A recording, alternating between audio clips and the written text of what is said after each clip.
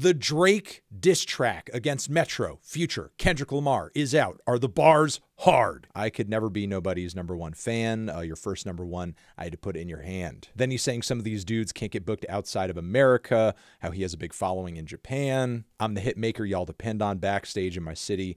It was friend zone. You won't ever take no chain off of us. How the f you big stepping with a size 7 men's on? Okay, the #1 fan thing, Genius and many fans allege is a shot at Future, saying that Drake is a fan of his. With that being said, though, backstage in my city, it was friend zone. Maybe Drake kind of perceives people as just like not being friendly toward him behind the scenes. But Drake seemingly responding directly to Kendrick with the next couple of bars, saying that no chains will be snatched from me. And also, how are you big stepping with a size 7 men's on? Heightened stature attacks are not the most deadly that are out there, but it's cool that he kind of tied it into the big stepper thing.